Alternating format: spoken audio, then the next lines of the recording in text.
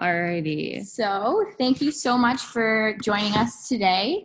We're really excited to take you through this webinar, and we hope it's really helpful for you. So thank you. This is the Make Your Online Store More Customer Friendly with Email webinar that we're hosting. I'm Bridget.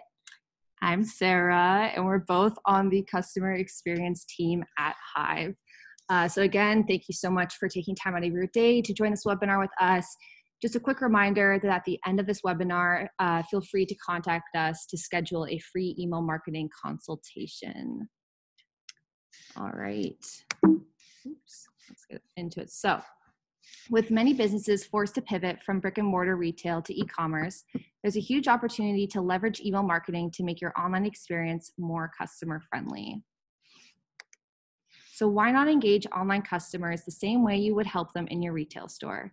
That's what a good e-commerce email strategy does.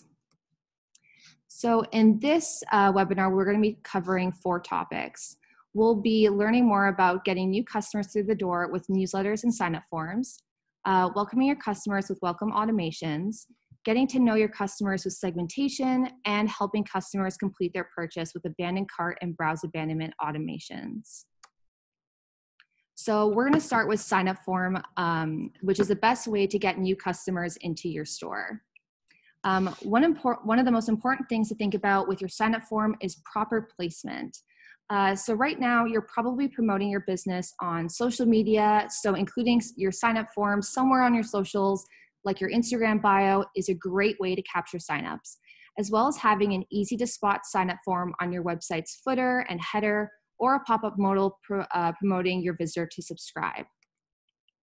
So for this example, if Ian, our CEO, stumbled across your store's Instagram and was interested in your products, having a newsletter sign-up URL in your bio would be the easiest way and simplest way to lure Ian into your store. For example, Frank does a really good job of having a really clear copy in their Instagram bio, as well as including a URL to subscribe to their newsletter, and they also include a 10% off discount, making it that much more enticing to sign up for their emails. Here's a really good example of a footer that tells customers what to expect to receive when they sign up for your newsletter, as well as an example of a pop-up modal that helps you get your sign-up form in front of customers so they don't miss it. Next, one of the most important things with your sign-up form is asking for the right information. So for example, if your store has men's and women's clothing, asking for gender is usually recommended, as well as category of interest.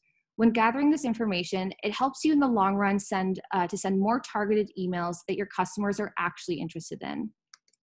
For example, if Ian walked into my store and the only thing I knew about him was his name and his email, I'd probably only send him our general newsletter. However, if I was able to collect his interests, his location, and his birthday, I'd be able to send him much more targeted emails that he would definitely be more likely to engage with over our general newsletters.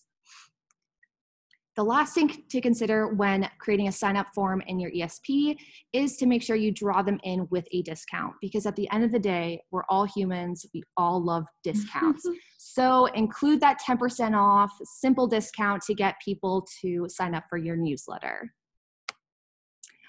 In Hive, it's super easy to create a custom sign-up page where you can choose all the information you're interested in collecting from potential customers.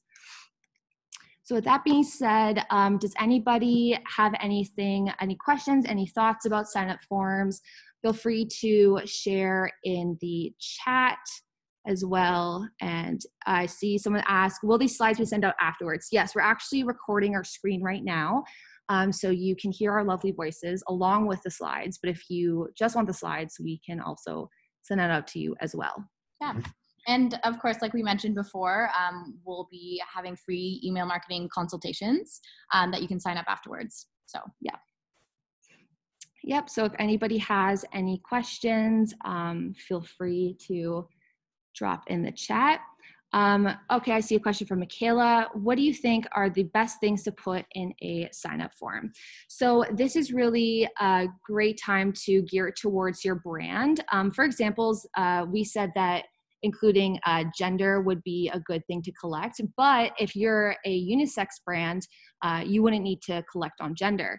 And also, for example, if you only shipped to certain countries, it would probably be more beneficial for you to collect location versus gender.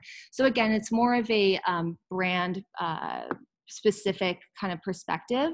And if you're curious about learning what types of information to gather for your specific brand, definitely feel free to email us afterwards and we can kind of strategize that with you as well. Thank you, Michaela, for the question. Are there any sign-up form no-nos? That's a great question. When is too much too much? I guess it's really just trying to focus on what are you trying to gather from your customers? What's the most important thing when it comes to your products? It really depends on what you're specifically selling. With no-nos, I guess it's more so like personal information that isn't really relevant to your brand. And I guess also if you're asking too many questions, it's probably going to hinder the person from signing up to your newsletter in the first place. Mm-hmm. So erring on the side of asking fewer and more important questions is definitely our advice. I mean, people are lazy, you know, they don't want to answer. Short and sweet. Make it short and sweet and stick to the most important things. Yeah, that will be relevant to your brand. Yeah. Does anyone have any other questions? I'd have your son connected to a welcome email too. For sure. Great segue. Thanks, Antonio. All right. So you've done an awesome job setting up your sign-up forms and your contact list is growing. But what do you do when someone subscribes? You wouldn't let a customer walk around in your store without saying hello and asking how you can help them out. So why not do the same thing for your online store? Turns out 74% of online consumers expect a welcome email when they subscribe. Not only are welcome emails automations expected, but they also boost your engagement with 3 times more opens and clicks and revenue per email compared to the regular promotional email campaign. So we recommend setting up a 3-part welcome automation triggered off a new subscriber. Your first email should give your customer a chance to confirm their subscription. A confirmation email often includes a quick thank you and a button to confirm their subscription. If you offered a discount, like Sarah mentioned, this email would be a great time to mention all those details. Cool. So these are 2 great examples of your first welcome email. This Hive example is just a simple confirmation button. And then this Tadley example is great because it's branded. It links out to their online store so that their new subscribers can use that discount. Awesome. So then your second email in the series should share more about your brand. This Allbirds email template is a great example. They share their company mission and suggest popular products. Their template is quirky, branded, and emphasizes what makes their product unique. So this is kind of where you share your story. And then your third email should be more personalized. You've asked your customers what they're interested in when they signed up. So now it's time to send some emails they all care about. Cool. So are there any questions for welcoming customers in this welcome automation? Oops. Give you a couple seconds. It's pretty straightforward. It's expected and a great way to connect with your customers right off the bat.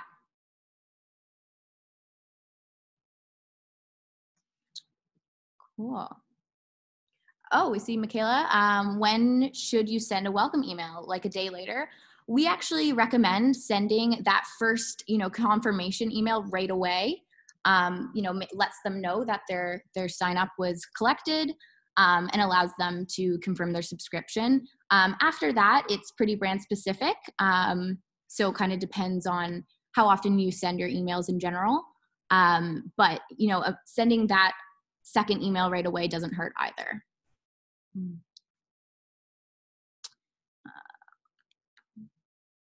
Yeah, for sure. So I see Fatima's question. There definitely is. We have more resources on sending welcome automations, and we'd be happy to link that out and engage in more of a deeper discussion on those later. Yeah, we have a guide specifically on all the different types of automations to set up for event marketers, which I think you'll definitely enjoy. And yeah, we can definitely send that to you after the webinar. Awesome. Cool. Awesome. And unless anybody has any other questions, we're going to move on to segmentation. Cool. All right. Okay. So segmentation. This is the best way to get to know your customers. A good segmentation strategy helps you understand your subscribers so you can send emails they care about. So just a little background, if you're not familiar with segments, there's groups of subscribers based on qualities that are important to your brand. So no two customers are the same. If two people walk into your store, you wouldn't assume that they like the same things. So your segmentation strategy should include segments by customer interest and customer behavior to truly understand what your customers care about. So for segmenting by customer interest, it's best to focus on product category. For example, if Ian walked into your store, you'd probably ask him what he's most interested in so that you could point him in the right direction. This situation works the same with newsletters. If Ian is interested only in hats and you have that information collected, why would you send Ian an email about pants? The guy doesn't even have a lower half. I'm sorry. Okay. Now we're also going to talk about segmenting by customer behavior.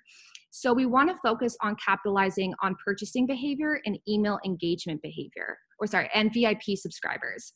For purchasing behavior, segmenting your customers by purchasing allows you to suggest products that your customers might like based on what they bought in the past.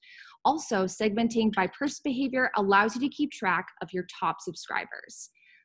So that brings us to our VIP subscribers. So in Hive, we already segment your VIP subscribers for you. In this case, it's called your high value Shopify customers.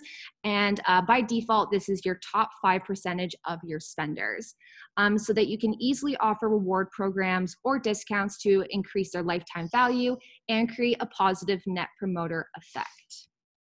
So with that being said, does anybody have any questions or thoughts about segmentation? Feel free to drop it in the chat and we will answer away. Yeah, it's a super... So we have a question from Antonio. Do VIP segments have to just be your top 5% of your top customers? So this is the top 5% is just what Hive chooses for your default. But in Hive, and I'm sure in other ESPs as well, you can filter for any percentage of your customer list. So for example, if you wanted to have a segment that was your top 50% spenders and a segment for your top 30% spenders, you could have a VIP rewards program where if your customers enter into your top 30%, they could unlock special rewards and offers, for example. So it's all up to how you want to do your VIP strategy. A lot of brands have kind of capitalized on like wanting their subscribers to be VIPs and wanting them to feel exclusive and important. And I think if you can make all your customers feel like VIPs, then you're doing something right. Yeah, definitely. So, yeah. Cool. Does anybody else have any other questions? Thanks, Antonio. This is a good idea. Cool. We'll wait a little. I still take it so I can call them all VIPs. There you go. Maybe they will buy more. Honestly, if you include VIPs in the subject line, then people like to be treated important. Exactly. Roll the red carpet out. Especially now, make them feel important. Everyone's at home. All they're doing is reading emails. Now's the time. Shopping online. Now's the time to make them feel like VIPs. Awesome. Cool. Well, if we have any more questions on segmentation, feel free to shoot them in the chat, but we can move on forward. Also, awesome. So let's say Ian's grateful for this friendly store experience and he finally buys a hat. What's the first thing you would do after he's checked out? Say thank you. You wouldn't let someone leave with a purchase in hand without saying thanks. So saying thank you is one of the easiest ways to get repeat customers. Repeat customers are responsible for 40% of the average e-com store revenue, which on average is created by only 8% of its customers. So setting up a thank you automation for customers is a simple way to make them simple way to be remembered, differentiate your brand, and make customers feel cared for.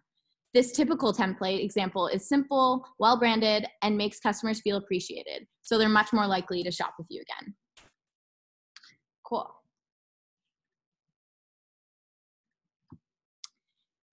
But what if customers didn't make a purchase? In e-com, almost up to 70% of people who start a checkout don't buy products at all. That's a lot of potential revenue loss that you can recover with a simple abandoned cart email automation. Abandoned cart emails average a 10% conversion rate. So let's talk about how to set one up. An abandoned cart email automation is triggered when a customer's cart is full, but they haven't completed a purchase. So the main call to action in an abandoned cart automation is to return to the store to complete your purchase of a particular item.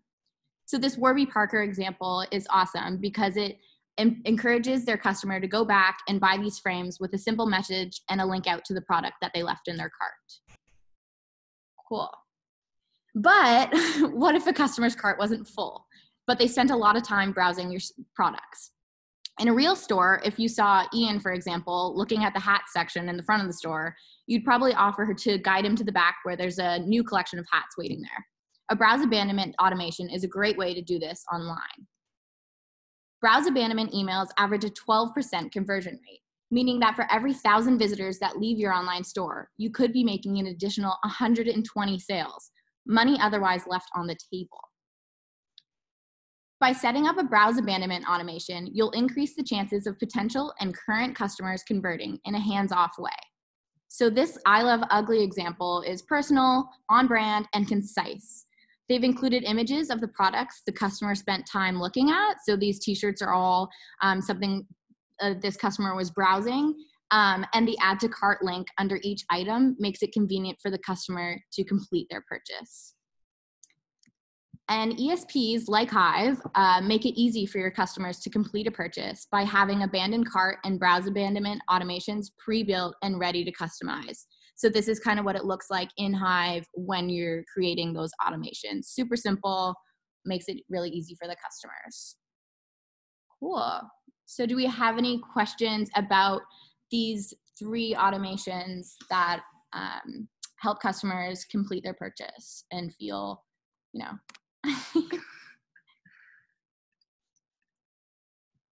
we'll hop in the chat, see if anyone's thinking of any questions. Cool. Yeah. So Antonio's asked, which journey should I set up? Referencing customer thank you, abandoned cart, browse abandonment. Cool. So each serve a different purpose, but they take really a short amount of time to set up. And by setting them all up, you capture revenue that would ordinarily be missed. So it's to your advantage to set them all up. Definitely a thank you, obviously, for purchases, but the other 2 are super simple and convert, potential buyers to official buyers. And that's what we want. Exactly. If you're going to set up one, might as well set up all 3. Exactly. It's gonna, especially depending on your ESP, it could take like 2 more minutes for you to set up that and capture like all this revenue that would have just been missed. Yeah, the amount of times I browse something and then I get a browse abandonment and I think, oh yeah, I forgot I liked this. I'm gonna buy it now, Exactly. So, cool. Yeah. If there's no more questions about that. Thanks, Antonio. Thank you, Antonio. All right, so we just went through the best practices for making your e-commerce customer experience more friendly. You wouldn't say the same thing to every single person that walks into your store, and it should be the same with email. We're here to help you send tailored emails that will keep your customers engaged and coming back to your store. So that concludes our webinar, but if you have any additional questions, you can put them in the chat now, but also feel free to email us at hello@hive.co and schedule a one-on-one free email marketing consultation where we can kind of dive in to more specific questions related to your brand and help with your strategy. Mm-hmm.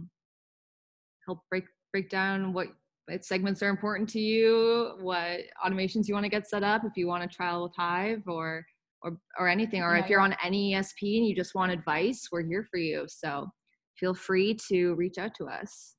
We'd love to chat. Awesome, Michaela. We look forward to talking to you. Thanks, Michaela. Thank you, Fatima. Thank you, everyone, for joining. Really appreciate it, and we're excited to see the emails you guys send. Yes, capture that revenue. That's the end goal. Yeah. Revenue 2020. Revenue 2020. Awesome. Awesome. Yeah, I think we can wrap it up. Thank you, guys. All right. Cool. So again, we recorded this entire presentation. So if you want to share it with your team or rewatch it before you go to bed, you can do whatever you want. Yeah, and visit our site. We have a lot of more resources there, including video tutorials, blog posts, FAQs, and some great resources on everything we talked about today. When will the presentation be sent out? Pretty sure it's shortly after this, I believe. Yeah. We have a scheduling bill to go out for everyone who's attended this webinar as well. So you'll get it. Don't you worry. That's we want you to get this. Thanks, Heather. Awesome. All right. Thank you guys so much. I think we'll wrap it up and send it out to you. Send us out. All right. Thank you guys so much for joining. Have a good rest of your day. Awesome. See you guys later.